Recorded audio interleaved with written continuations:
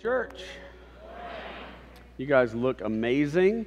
Everybody at every campus, it is good to have you at church with us today. Malbus, can you help me? And let's welcome all of our brothers and sisters that are at every other campus, all of our rooms. It is good to have everybody in church today. One house, many rooms, right? It's pretty cool. It's pretty awesome that God is using us in that way. One thing, just before I jump into this week's message, I just wanted to kind of point back for a moment to worship today. Just how incredible that story was that we got to witness, and just worship as a whole. Can we just thank God for what He did last weekend? And that's just one story. I'm sure there have been tons and tons of stories, but there's no way that you sat and watched that. No matter where you are on the faith spectrum or journey, if you're in the negatives or if you're kind of in the middle, or maybe you've been here a little while, there's no way that didn't boost your faith and build your faith in some way, to hear and to see what God is doing right here in our church, and just such an incredible thing. So anyway, and also just real quick, can we just honor our creative teams for putting worship and video and being able to communicate that to us? Man, so incredible. Every campus, all of our creative teams are just absolutely just amazing. So anyway, all right, well, I'm going to jump into part 5 of Jesus. This series so far has been incredible, and I have enjoyed it. I'm sure you have as well. And I'm excited that today I get to pick up part 5. Today we're talking about Jesus the teacher, which I'm excited about. It's a little bit different. It's a little bit kind of a different thought, but I know many of you, and actually probably all of you, have had a teacher at some point, right? No? Okay, yeah, we've all had teachers, right? And there's one thing for sure that I know, is that every single one of us in this room have had a bad teacher. You're right? Come on. Right? Every single one of us have had at least one bad teacher. Now, odds are you've had multiple. And yeah, we'll clap for that, sure. Right? But then here's the other thing. The other side of that is that we've all had great teachers. Right? We've all had, let's give it up for the great teachers. The world needs more of those, right? For sure, man. We need amazing, inspiring teachers. Not teachers that are just, checking a box and just trying to get through something, but teachers that are interested in a student, taking them into another world, taking them, expanding their mind, and teaching and training and inspiring them, right? That's the kind of teacher that we need. And my guess is there are people here that because of a teacher, you wound up in the profession that you're in today. Because a teacher, maybe it was in college, maybe it was in high school, that a teacher just expanded your mind and you didn't even think something was possible, and there was an idea, a concept, and you ran that direction. Or maybe some of you guys, you found yourself in college and you had this major and you weren't super excited about it, but you had to go take this random elective. And through that elective, the teacher just blew your mind, and it totally changed your major. It changed the course of your life, all because of a teacher. Teachers are so important to what we do. And the thing that we know, without any doubt whatsoever, is that Jesus Christ was the greatest teacher who ever lived. Without a doubt, Jesus Christ was the greatest teacher who ever lived. And it's not just the preacher man that says that. Okay? Because that would make sense, right? In church, we kind of have to say that. Right? But actually, scholars, both secular and Christian, even atheists, say that Jesus Christ was the greatest teacher that ever lived. Even if they don't stand by or live for the doctrine or the theology or that He was Savior, even if they don't believe any of that, they would still say that He taught in such a way that was mind-blowing, that just astonished every single person that listened to Him. And we have record of this. Throughout the New Testament, throughout the Gospels, we see that when Jesus speaks, whenever Jesus shares something, we see these responses all over the place. And the first one from the book of, I believe it's Matthew, it says this: after He got done teaching, it says He taught them in their synagogue, and they were astonished. Again, Matthew said after a teaching, they said the crowds were profoundly impressed. And then we go on to the next one. It says people were so enthusiastic about Jesus' teaching. And then Mark says this. He says the great crowd enjoyed listening to Him. This is interesting. There wasn't a whole lot of enjoying going on back then. The great crowd enjoyed listening to Him. These crowds had never heard anyone speak to them the way that Jesus did. They were spellbound by his delivery. Just spellbound. There's a story that John tells that I think is quite interesting, that the high priest who didn't like Jesus, they didn't like Jesus' teaching because he was gaining a following. People were beginning to listen to him, and so they didn't like him at all. He was kind of going against some of the things that they had said. And so the high priest send the police basically to go get Jesus. They send the temple guards, hey, go get Jesus, arrest him, and bring him back. And what's really funny, and John kind of lays this out, that they go to arrest him, and of course Jesus is teaching, and so they walk into the room, and you can imagine Jesus teaching, and they go to arrest him, and they're like, well, it's kind of awkward. There's like a lot of people here. Maybe we'll just wait till he's done, and then we'll arrest him. And then they started listening to what he said. And they went back empty-handed to the high priest, and they were like, what in the world? You're supposed to be bringing back a guy. Like, you're supposed to be bringing this guy back. And they're like, well, we started listening to him, and we had never heard anyone speak in that way. So they went to arrest him, and they came back saved. Empty-handed, but saved. And actually, this is the way that John says it. He says, no one ever spoke the way that this man does. When they come back to the high priest, they said, man, we've never heard teaching like this before. We've never heard someone speak in such a way that this man speaks. Now, something you need to know about the first century was that teaching and life was very different then. But this group of people that lived in this time, they were no strangers to teaching. They were taught to death almost to some degree. The way that this culture was at that point, they were taught almost daily by scribes and rabbis and the different synagogues and all the different things that were going on. But even from children, by the time a child was 10 years old, they didn't go to normal school or school to learn a trade or school to learn things. They did all that through mom and dad. They went to school for religious studies. They went and sat under a rabbi, and they learned the scriptures. But by the age of 10, they had the entire Torah memorized, which was the first 5 books of the Bible. Can you imagine that by 10 years old, these kids could recite the first 5 books of the Bible, which is a lot of stuff, right? And you got Genesis and Exodus, which are great, but after that, you kind of start falling asleep. Anybody with me there? Right? If I were to say the word Deuteronomy, you just fall asleep. It's just like, man, I can't even get through. These kids memorized it. They knew it. They had it in them. And then as they got older and older, they would memorize the entire Old Testament. This is what their studies were made of. They were taught and taught and taught and taught. But yet when Jesus taught,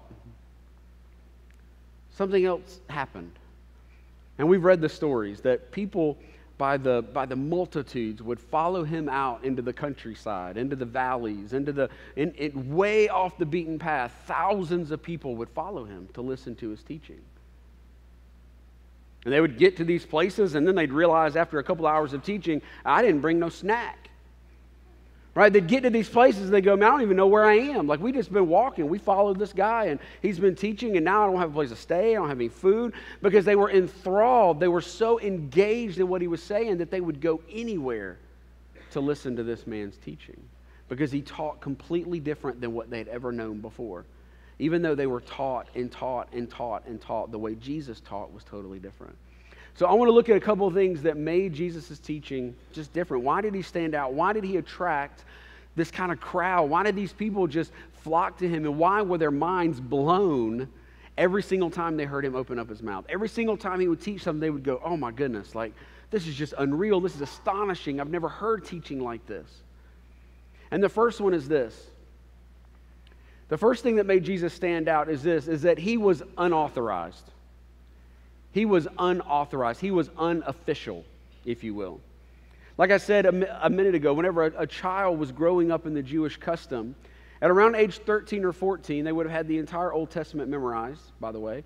And at this point, they would go and begin just working with their parents. They would learn their dad's trade or their mom, or they would just kind of, that's the route that they took. They would pick up a trade, which is fishermen or carpenters. We've talked about that. Right? But the elite, the Jewish elite, those kids that just excelled in their religious studies, they would take the next step in kind of a Jewish seminary. It was called Bet Midrash. Basically, they would go to a rabbi and they would plead and beg, and they would ask this rabbi to accept them into their school, or basically to become one of their disciples. And they would go to these rabbis and they would petition them and they would say, hey, I know all of my stuff. I've got it all down. Will you train me to become a rabbi like you are?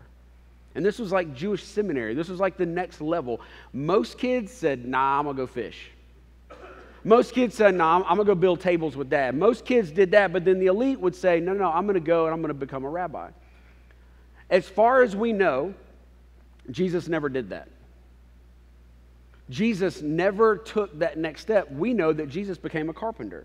He went with his dad and he learned the trade and he became a carpenter. He never did that. However, there's the most famous sermon that Jesus preached was called the Sermon on the Mount. And if you've never read it, it's Matthew 5 through 7. It's an amazing passage. It's an amazing sermon, what Jesus does. But Jesus had been healing and had been doing all these incredible things, and he looks up and he realizes, man, there's a ton of people following me. I need to take advantage of this. So he kind of climbs this hill and he begins to teach. And a couple of years ago, I got to go on the Israel trip and we got to tour the land. And there's a few of you guys that are going to be going in a couple of weeks. It's absolutely incredible, but those of you that are going, you'll get to see the spot where they believe the Sermon on the Mount happened. I've actually got a picture of it right here. This is the spot. There's the Sea of Galilee. It's absolutely beautiful. This is Pastor Tim. Pastor Tim, wee little fella right there. See him? Just put it in my pocket. But this is the spot that they believed that Jesus was healing in all these neighboring towns, and he was coming through, and he looked here, he'd been healing people, and he goes, man, there's a lot of people. I need to take advantage of this and teach. So he climbs up on this hill. He probably stands on the same rock Pastor Tim's sitting on. I don't know. And he stands there and he begins to teach. And he begins to teach. And this is the longest sermon that we have recorded. And at the end of this passage, and it's all red because it's Jesus. And at the very end, there are 2 verses in black.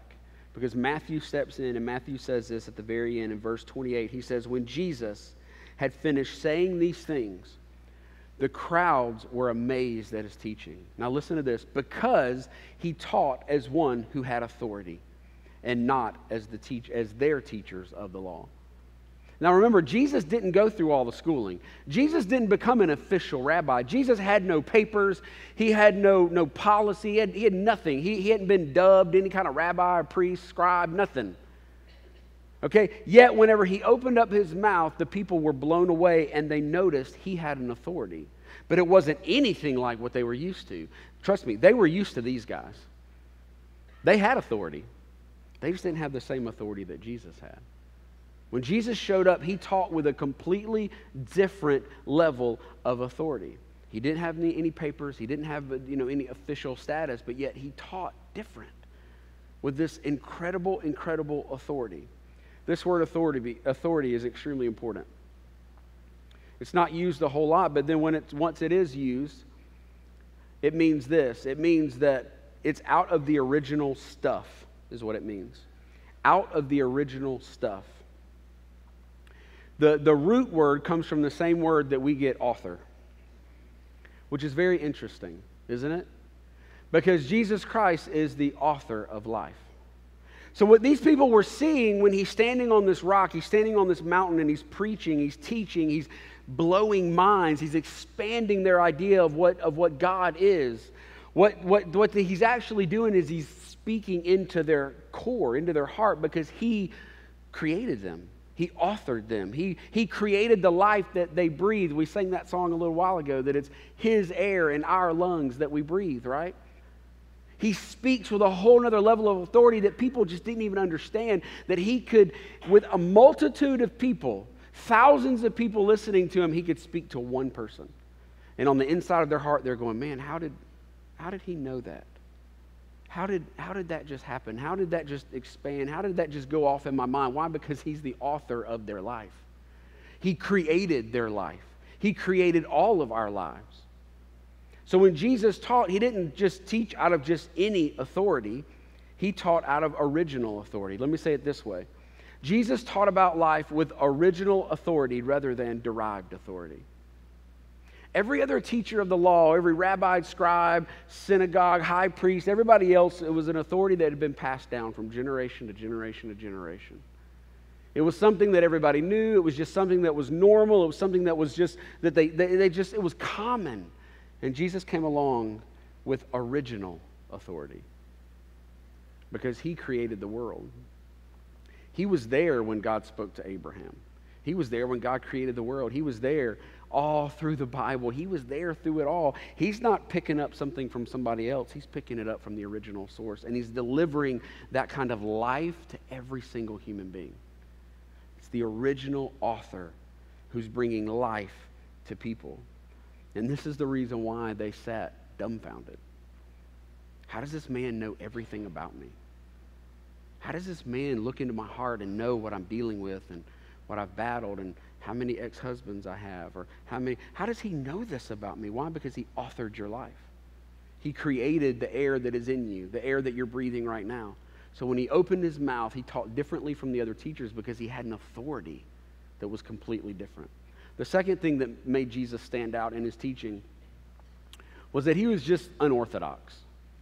He was just unorthodox. Every other scribe in this day would have taught very, very complicated, very, very deep. Their idea of teaching would have been, let's see how deep we can go. Actually, there are people that say that in that day, their goal was to teach over the heads of their students. That was like a trophy of being scholarly, if I can teach at a level that no one gets. Does anybody know that person, by the way? Right, that you're like, hey, buddy, we're human beings. Come on down here. Let's talk. Like, get out of the clouds. Get out of your mumbo-jumbo crazy stuff. You know, I know you're smart and all, but get on down here with real people.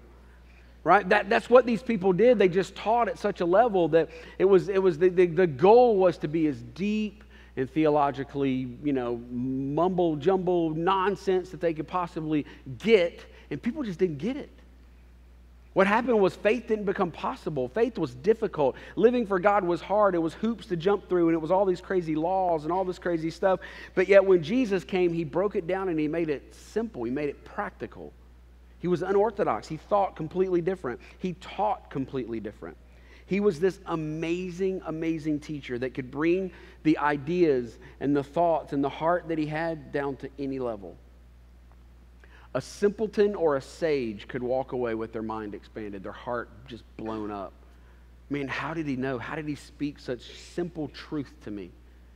Because that's what Jesus did. And Jesus was always teaching. We see in the Bible that he taught multitudes. He taught thousands of people.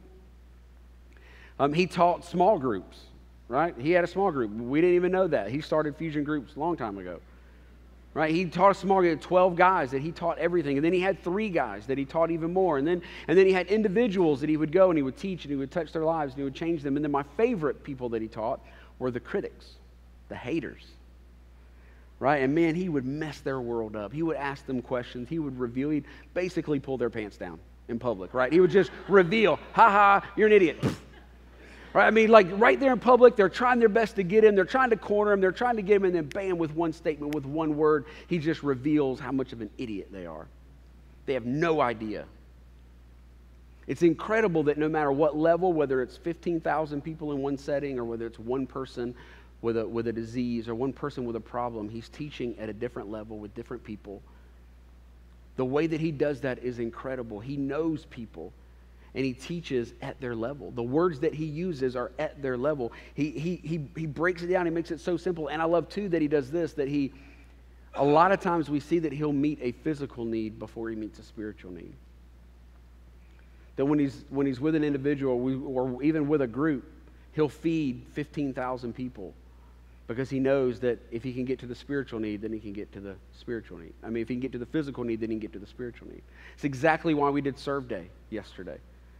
He modeled it. Jesus showed us how to do it. Hey, go meet their physical needs so that their heart will be open so that we can meet their spiritual needs. It's what he did. It's how he taught. He taught at a whole different level than anyone ever had before. This is what Jesus said, just some of the simple, practical things. He didn't get bogged down in all the religious nonsense, some of the practical things that he said. He said, don't worry about tomorrow. Tomorrow has enough problems. Most of us know that. We've heard that before. It sticks. It stays in us. And we can say, you know what? Yeah, God, I'm gonna just worry about today. I'm not going to focus on tomorrow. I know there's going to be things tomorrow, but today I'm just going to focus on taking steps with you today. I'm going to focus on your heart, what you want from me and my family. I'm going to keep walking after you. I'm not going to worry about tomorrow or next week or November 8th.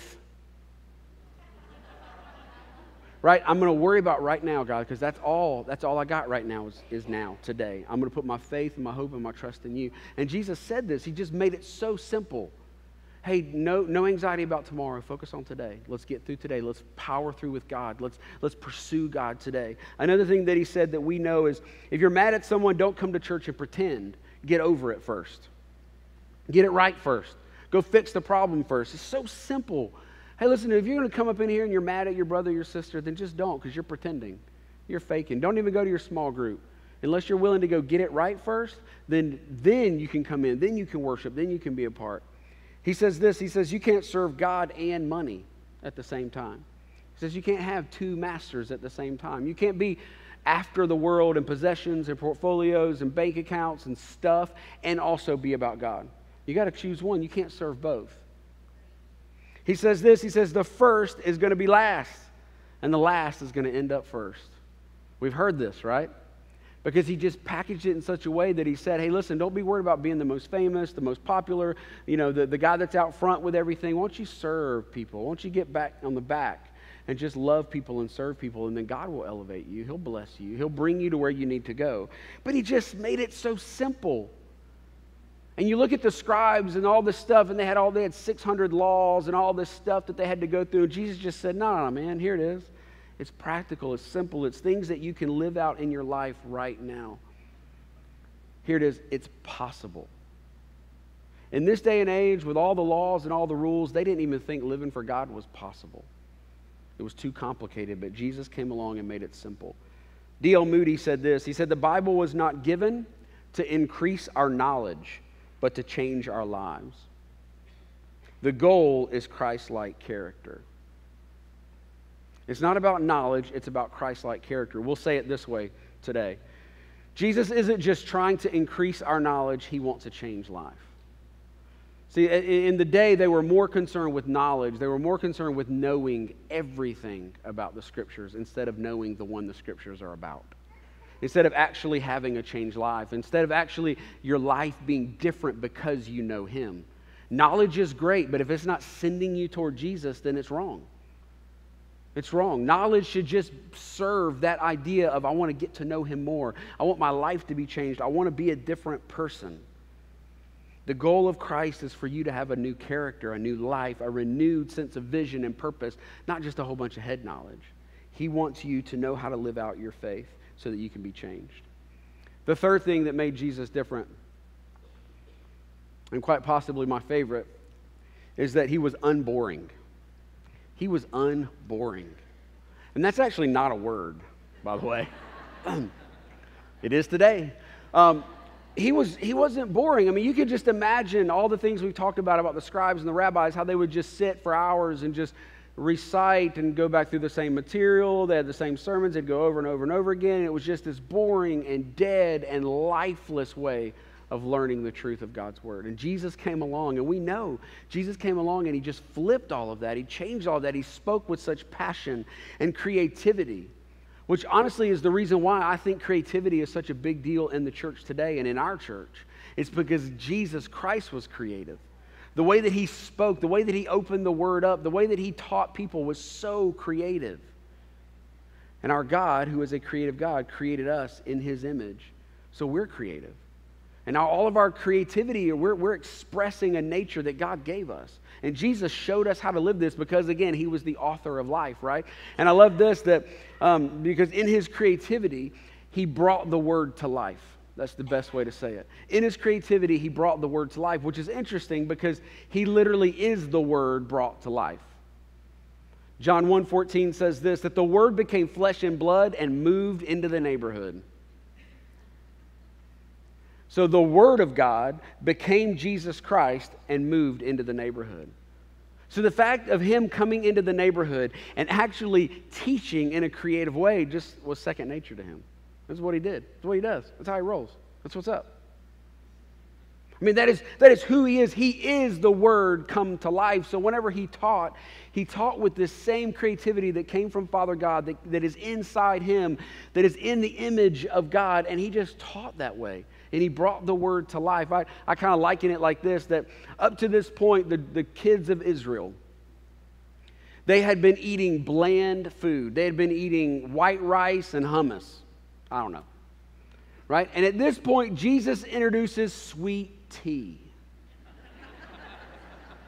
Jesus introduces sweet potato souffle. I brought that up 2 weeks ago too. Y'all remember that? That stuff's good. At this point, Jesus introduces chocolate, right? I mean, he introduces this rich, flavorful meal. And all they had had up to this point was just boring and lame. Why would I want to serve that God? Why would I want to follow that God? It's rules, it's regulations, it's lame. But yet over here, there's life, there's creativity, and there's this heartbeat that just jumps out of his chest for the people that are listening. It's amazing, it's rich, and it's full of life. And Jesus did two things whenever he taught with creativity. He painted pictures and he shared stories. And man, you can read and you can just, your mind can be open. And every single time you read it, it's alive. And every time you read it, you'll hear something different. You'll get something different. A couple of the pictures that he painted, one particular one is you can, you know what, close your eyes for a second and just imagine with me for a second. Every campus, close your eyes. Now just imagine that you're standing next to a camel. Okay, there's this massive camel. They're way taller than you. Don't make it some little miniature camel, okay? They're big. Put a couple of humps on his back, however many you think, whatever you want. I don't think they have 3 hump camels, so stick with 1 or 2. Don't deform your camel. Okay, and then you know what? Just go ahead and climb on top of it. Throw a saddle on top of it. Get on top of that massive camel. And then look down in your right hand, and you're actually holding a needle. And this is what Jesus tells the people, because they know camels. They get this. He tells the people that it would be easier for that camel to go through the eye of that needle than it would for a rich man to go to heaven. He opened their mind to go, that's impossible. There's no way that I could take this massive beast and put it through this tiny, tiny little opening in a needle. You can look at me now. It's impossible. So Jesus uses that and he goes, it's the exact same way for a man with a whole bunch of stuff, with a whole bunch of possessions, with a whole bunch of material things to get into heaven. And by the way, if your household makes more than $20,000 a year, then you're like in the richest, you're more rich than 4/5 of the world, if you didn't know that. Right? We're wealthy people. We're blessed. Amen. Right? We're blessed. But he said, listen, if you're caught up in that and that's what you're all about, you'll never get into heaven. Another thing that he said, and actually said this at the end of the Sermon on the Mount, after he had taught all of this stuff, he said, if you listen to me, but you don't do what I said, then it's exactly like building your house on sand. So get that picture in your head. Let's go down to Gulf Shores. Let's find us a nice stretch of white sand that's not been developed yet, if that's existing down there right now, right? And let's just take our little 2x4s, take our little, all of our lumber and all of our stuff, and we're just going to go find us a nice little block of sand, and I'm going to build me a 3,000 square foot house, 4-bedroom, 3-bath. It's going to be awesome. And then what happens 3 days later? The tide comes in, the sand shifts, things begin to change, and what happens? It crumbles. He said, but if you listen to my words and you do them, it's like you built that house on a rock. And no matter how much the sand shifts, no matter how much the world around you changes, no matter how much the tide comes in or the tide goes out, how much money you make, how little money you make, I mean, we take it wherever we want to, right? No matter what happens in your life, if you build it on the words that I've spoken, then it's like you've built your house on a rock. Not just a rock, but the rock.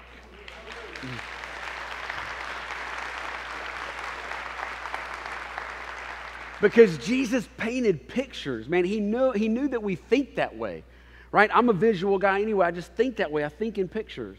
The other thing that he did was he shared stories.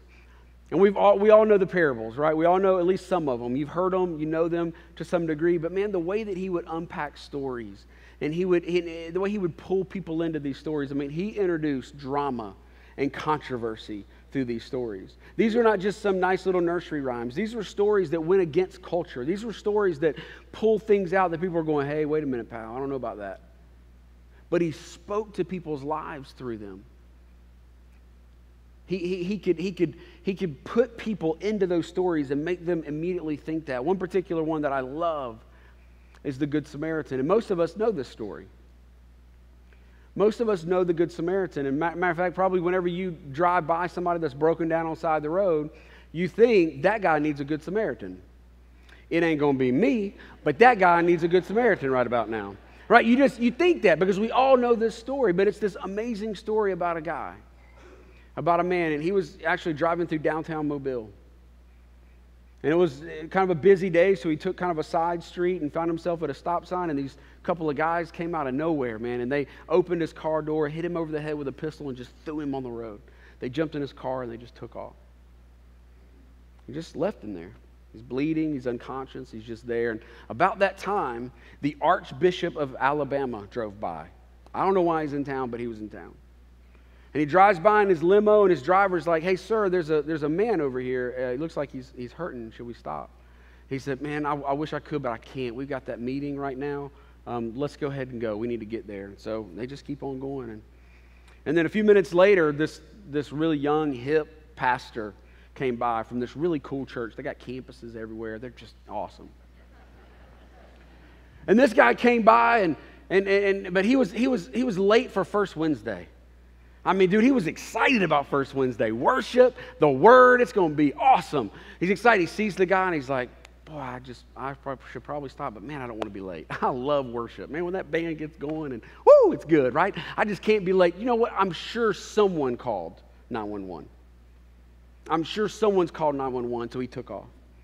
And a few minutes later, this single mom was leaving her second job. And she had worked all through the night. She was tired. She was in a teeny tiny little car.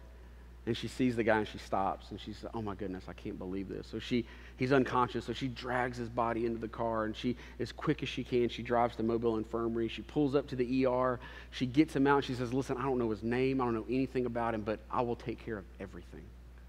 Just get this man help. Whatever it takes, get this man help." Jesus told this story, and then he asked this question. He said, "So who showed compassion? Who was her neighbor? Who was actually that man's neighbor? Who showed compassion?" Then Jesus tells us another story. He tells the story of the prodigal son, one of my absolute favorite stories. I'll kind of bring it into this day as well as I tell it, but most of us know this story, but there was a very wealthy, very successful CEO that has a company over in Mobile, and he's got houses all over, down in Point Clear. I mean, he's just done very, very well for himself. He's got 2 boys, and his youngest boy had grown up knowing this life, growing up just expecting these things, living a very privileged life, and become quite a snob, become quite a brat. And one day he turned 21, and he goes to his dad, and he says, "Dad, I want to be my own man. I want to find me. I want to get out there in the world, and I want to do my own thing. So I want to cash in my trust fund so that I can go out into the world and find me. So with your money, I'm going to go out and I'm going to find me." And the dad says, "Okay, that's fine. Whatever you want to do. I'm not holding you prisoner. You're 21. You can do what you want to do." So he immediately jumps on a plane. He heads to Vegas. Right? So within a couple of months, he had burned through all this money on penthouse suites and drugs and prostitutes and gambling and all this stuff. He just kind of just went for it. And all of a sudden one day he woke up and his head was in a dumpster and he was looking for food. And day after day, it was the only way he could get by. It was the only way that he could live. He was working some pitiful little job. He was digging out the dumpster for food. And then it just hit him one day. He's like, "Man, my dad's got thousands of employees. My dad's got this huge factory and all these employees. I mean, surely he would at least let me work for him. I mean, at least maybe he would just give me a job, put me through the whole process, interview me, be hard on me, just give me a job because they're doing way better than I'm doing." So he scrounges up enough coins, enough money, and he gets a Greyhound bus all the way from Vegas to Mobile. And all the way there, he's got a 30-hour ride or whatever, and he's thinking, and he's trying to come up with this apology. Man, how can I apologize to Dad? I mean, how can I apologize enough that he'll at least give me a job, that he'll make it right? And the whole way he just processes and thinks and comes up with this speech. He comes up with this "I'm sorry" speech. He gets to Mobile, he gets to the bus stop, he makes this walk, this long several-mile walk to his dad's house, and he stands at the foot of this long driveway, big house up on the hill, this beautiful, beautiful place, and takes a deep breath and starts walking. Speech ready, he's getting the speech going, he's getting everything going, and then all of a sudden the front door busts open, and he just sees somebody running. He's like, "What in the world? Did they call the police? Did they call security? Like, what's happening right now?" And then as the man gets closer and closer, he realizes, "I think that's Dad. I think that's my dad." And I bet he's angry. I bet he's mad. And he starts ramping up the speech. He starts getting prepared, and he's going to catch him before he gets there with a quick, I'm sorry, and he's ready. And then all of a sudden he realizes Dad's smiling. What in the world? And Dad runs and just bear hugs him. Just grabs him, and he's loving on him. He's kissing him. Quit, Dad. He's loving on him. He just gives him everything. And the kid keeps trying to say, Dad, I'm sorry. And he won't even let him. He's like, no, man, come up here. Come up to the house. Let me show you what I did to your room. Man, I completely redid your room. And come out here to the garage. I got you a brand new car. Look at all this stuff. He picks out, he grabs his cell phone. He calls all of his friends and goes, guys, my boy's home. Tonight, my house, we are throwing down. It's going to be incredible. Everybody get to my house tonight because my boy is home. Then he pulls out his iPhone and he goes to Facebook app. And he becomes one of those annoying people that post way too often. And he starts going, my boy is home, my boy is home, my boy is home, my boy is home. He pulls out his selfie stick. My boy is home, my boy is home. And he's just so excited he can't stand it. He's so excited. But the son never got to make his I'm sorry speech. You know why? Because the father had been working on his welcome home speech for way longer than the son had been working on his I'm sorry speech.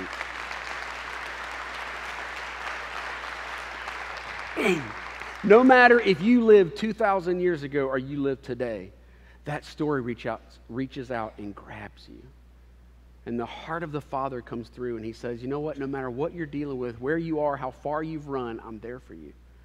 My arms are open wide to you. And I guarantee you there are people in this room or at the other campuses right now that are going, I'm that son. I'm that daughter. I'm distant. I'm far away. I've run from God. And today I want you to know, man, he's waiting for you. He's got his welcome home speech ready. His arms are open wide and he's ready to take you back in.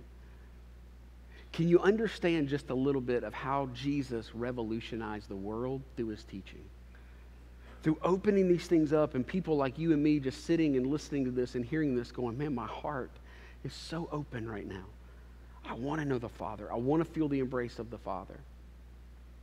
Jesus taught with such an authenticity, such a passion, such a creativity that people were truly changed forever.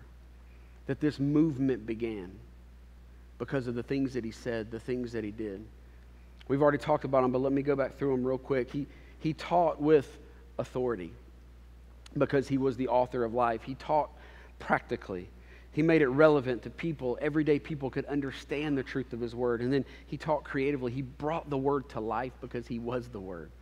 And he could bring it to life in a way that no one even understood. And here's where I want to get today. Here's the main thing that I want you to walk away with. Not only was he a great teacher, but he was the perfect teacher. Because of this, because of who he was the perfect teacher. But just as Jesus is the same yesterday, today, and forever, Jesus' teaching is the same yesterday, today, and forever. You can't separate Jesus and his teaching. They're one and the same. It's his heart. It's who he is. It's his very life. It's who he is.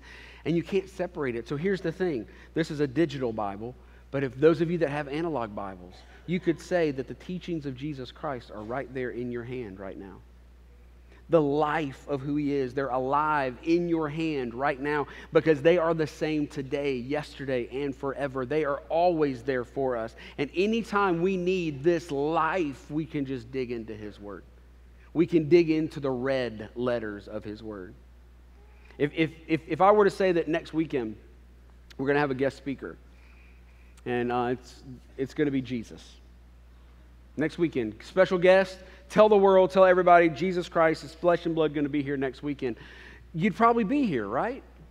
Right? We would show up. We would want to see it. Is he wearing a white robe or is he wearing a purple robe? I got to know. Right? Like we would just want to know. We want to see him. We want to hear him. We want to know what's going on. Like we want to be here. What if I were to tell you that tomorrow morning when you have your chair time, Jesus Christ will show up? What if I were to tell you that tomorrow morning when you're driving to work, that if you want Jesus Christ to show up, Jesus Christ will show up because his word is the same yesterday, today, and forever. And whenever you need Jesus, you can open up your Bible and you can find Jesus. You can find this same life-giving word that he wants for you today because he's the author of your life and he can speak to that individual thing. He can speak to your individual circumstance. Well, God, I got this family problem. He can speak to it. Well, God, I've got this financial problem. He can speak to it. He authored your life.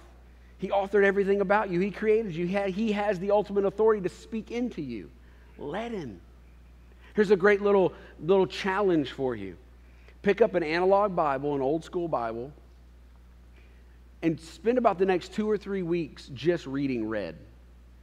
Start just in the Gospels, man, just page after page, just read red. Just read the words of Jesus Christ, because they are alive and they are active, and they will reach out and grab your heart wherever you are. They will lead you, they will guide you, they will help you through whatever you're going through right now, today, in our day, in our time. His word will speak to you. And whenever his word gets inside you, whenever those things are alive in you, we'll say this, and this is my very last point. When you spend time with his words, you can replace what you feel with what he said. When you get the red letters in your heart, when you get his words in you and it becomes a part of you, then no matter what you wake up feeling in the morning, no matter what you feel tomorrow or what you think is going to happen, or if it's fear or anxiety or worry, no matter what you feel, you can immediately replace it with what he said, the truth of his word, the truth of his actual words. And they're right there for us. They're right there with us every single day. Whenever you want it, just open it up. And I guarantee you that Jesus Christ will speak to you, because his words are alive and active. Before we close, I want to go back just a little bit to the prodigal son. I know that here or at other campuses, as I was telling that story, I feel like there's some of us in this room that identified with that son, identified as that daughter maybe. That you've been running from God, you're distant from God. I don't know how far away you are. Maybe it's just a few weeks, maybe it's been years. But before we go on, before we move on, I have to give you the opportunity to run to the Father. I have to give you the opportunity to see those open arms and allow him to run to you. Because right now in this place, when you simply hold your hand up, he's there to hug you. He's there to wrap his arms around you. And he's going to give you the welcome home speech. He's going to love you the way you need to be loved, the way you should be loved. So if you'll bow your head and close your eyes for just a moment, if that's you today, and you say, yeah, today's the day I need to run. I need him to run after me. I need to feel his embrace and know him. If that's you, slip your hand up right now. Don't be shy. Don't be timid. There's several hands here. I'm sure at the other campuses there are hands going up right now. Here's what I want to do. I want us all to pray this prayer together. And those of you that raised your hand, I want you to dig deep and pray this with all that you've got. Let's pray. Jesus, I ask you to come into my heart and change my life. I'm coming to you today. I'm surrendering my life. And I want to feel your embrace. I want to know your love today. I give you my past. I give you my problems. I give you my heart. I give you my everything. Come into my life and change me. In Jesus' name, amen. Amen. Isn't our God good? Can we thank God for all that he's done today? Thank you, God.